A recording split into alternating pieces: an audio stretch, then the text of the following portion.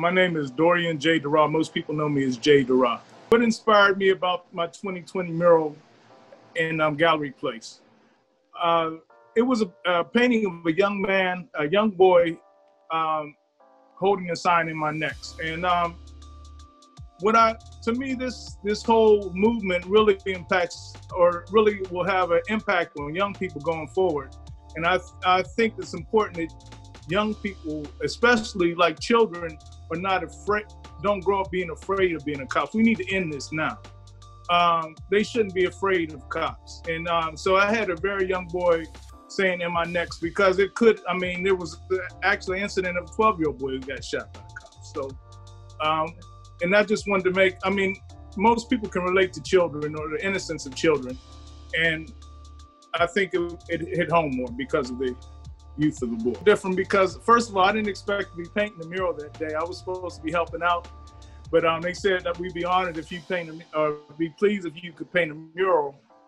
So I just went and got my equipment, and I was coming up with the idea as I was going to get my equipment, because my paint and brushes and everything, because normally I try to sketch it out, have some type of sketch, and I didn't have one at the time, but I think it turned out pretty well.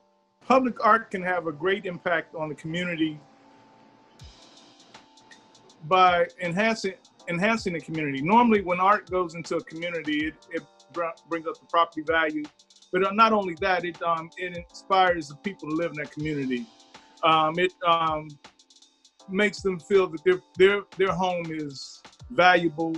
No matter what type of condition, they could be low-income housing, mid-income housing, or high-income housing. But I think the art it enhances and it uplifts the community. The messages in the art, the colors in the art, it enlivens the community. Okay. Of course, everybody needs some enlightenment right now, or some joy, a little joy, any type of joy right now, going through this coronavirus and just this racial unrest. It's just, it's a lot of people are probably going through all types of personal stresses, and all it takes is just maybe just some color to brighten up their day. So I think right now it's very important that art be in our communities. What part does art play in the Black Lives Matter movement? Art is documenting this time for us. Art is, they say art, what do you say? Or somebody may have already said art says 1,000 words, but a picture can say 1,000 words, pretty much. So, we're telling our stories of this time that will be documented for years and years to come. And it's very important that we be the ones that tell a story about what's going on in our community.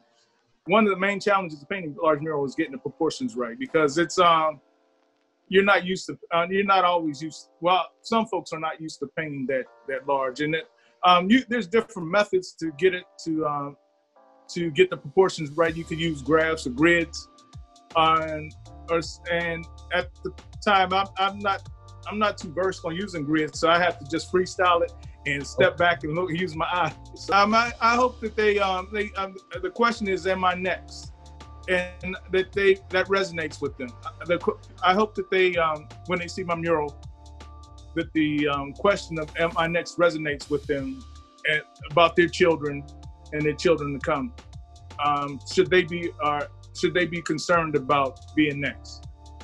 And they should not. And we need to make sure that they're not concerned about that. So everything that's been going on, my words of encouragement would be it's based on my faith. God is in control. God's in control, and He's going to take care of His people. So just stay faithful, and we will see better days.